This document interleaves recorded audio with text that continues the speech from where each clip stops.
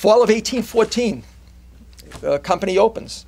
So we're coming right now on the 200th anniversary, which is, to me, it's a major, major, major event. It's the 200-year anniversary of the Industrial Revolution in America, which began here in Waltham.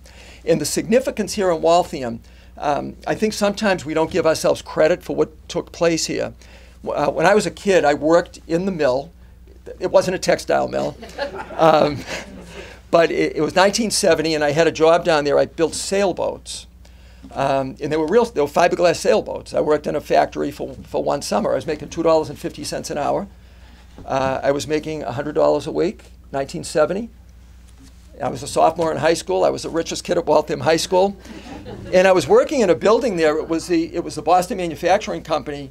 You know what we called it? The mill. So where do you work? I worked down at the mill. And no one knew what happened there. And Waltham they never really embraced it. And it's only in the last 25, 30 years that we start saying, this is one of the most historic sites in the country, that this is where American industry began. Life magazine back in 1975, they did an edition. It was called the 100 Most Significant Events in American History. Fourth is the Boston Manufacturing Company in Waltham. And, and we sometimes shortchange ourselves. The history that took place at Boston Manufacturing and at Waltham Watch Company, it's enormously significant. And I think we've kind of, and I don't understand why, but we've kind of neglected that part of our history. Okay, so he opens in 1814. What are his objectives? First of all, he's not a utopian manufacturer. So people who kind of idealize Francis Cabot Lowell and say, well, he wanted to open a mill just to prove that we could have good working conditions, they're wrong. He's a businessman. His main objective, he wants to make money. And you really can't deny that. The other thing he wants to do, though, he wants to avoid poverty. He had seen the conditions in England. He had seen, he wrote about them when he used to write home, and he talked about the beggars and thieves that he saw in England. He talked about the degraded workers. And he came to Waltham, and yeah, he wants to make money, but he wants to avoid that type of thing. And he's a federalist, but he's trying to fit manufacturing. Remember, it's the early American Republic. He's trying to fit manufacturing into Thomas Jefferson's vision of the country. And Jefferson is talking about an agrarian republic, and could you, in this idea that if you brought European manufacturing into America, you'd bring in European corruption, that you'd taint the American experiment. What Francis Cabot Lowell is trying to do is say, we can take manufacturing, we can fit it inside of the Jeffersonian agrarian model. How does he try to do that? He builds streets. He builds River Street. He builds Pleasant Street. He builds Willow Street. He plants trees along the streets. Now you think of that, 200 years ago, he's landscaping the streets. He built a park along the Charles River. They set aside space for the Waltham Common. He starts Waltham's fire department. He builds a church on the Common. So you can see step by step what Lowell and his associates are trying to do. They're trying to avoid what they had seen in Europe. They're trying to bring English manufacturing to America without the problems associated with English mill towns. And the most important thing he did, and this is something that historians have neglected, he opened schools. And these are not schools for mill workers. These are not schools just for the kids of mill workers. These are public schools open to all Waltham citizens. Now just think of what that would be like today. Imagine if Home Depot were running an elementary school. Or Costco, the Costco Elementary School.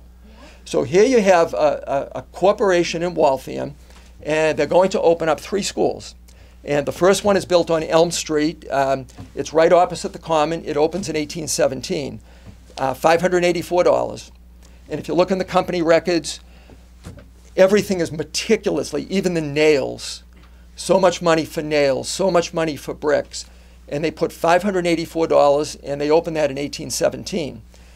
They buy another mill. If you know where Star Market is on River Street. There was another mill down there. It was called the Waltham Cotton and Wool Company. And they buy them out, and they had a school, and they take over the management of that school also. So this is a second school. Next time you're on Willow Street, if you drive down towards ProTech, right before you come to the Chinese restaurant, look at the street there, School Avenue. And it's no wider than a driveway. It's called School Avenue because that's where the factory school was. So you had one on Elm Street, you had one down there. And in 1837, they opened the third school. And if you know where the car wash is on Elm Street, as you pull into the car wash on the right, there was a brick and stone. It was called the Stone Schoolhouse. They built that for $1,000. In the basement of that, they ran I guess you'd call it a preschool today, but they had a preschool down there, and then they had a school up above. So they're opening up schools. They're paying the teachers' salaries. So the teachers, they're public school teachers working in public schools paid for by the corporation. And the salary every month, and all you teachers in here will now appreciate all the money we make. The first entry, it says paid S. Burroughs, $12. And Miss Burroughs made $12 for 1817, 1818, 1819, and then her name disappears and other names came in. But $12 a month, which was considered pretty good wages for back then. They're paying for books. They're paying for the wood to heat the school. They're painting the schools, and they got a small subsidy every year from the town. The town would kick in money to help them run the schools. Inside the schools, what were they like? Unfortunately, none of the teachers ever wrote about them. I've found one account, and it's if you ever go to the public library in 1860, the Waltham Sentinel, they published a lengthy account, and there was a high school reunion. It's called High School Reunion, and it was a guy named James Moore, and he spoke at the high school reunion. He was reminiscing about elementary school, and he went to the factory school, and it goes on and on. He describes everything about the factory school in the 1820s. Now, this was a school on Elm Street, and he talks about it. He said it faced a cornfield and a potato patch. That's Waltham Common.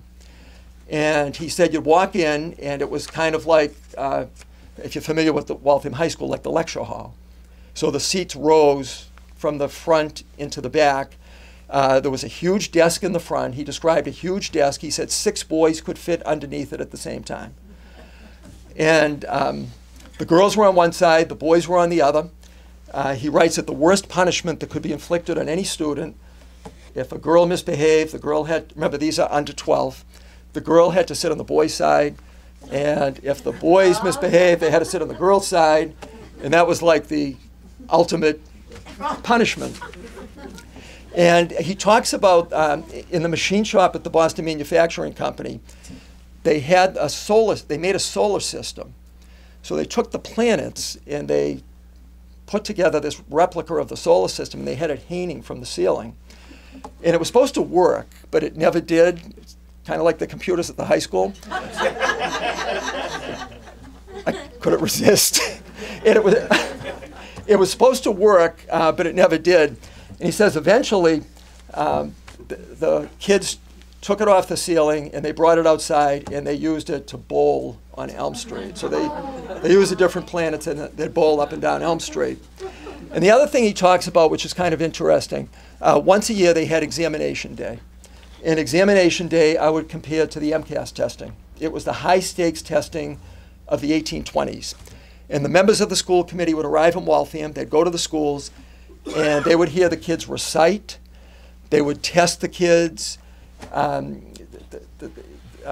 Moore, when he's describing describing what happened, he said the night before the girls went to the school, they cleaned the school, they decorated the school, they brought in like evergreen bows and they put them on the walls and they scrubbed the school, and all the boys and girls got dressed up and the parents were there. This was like, a big moment for them.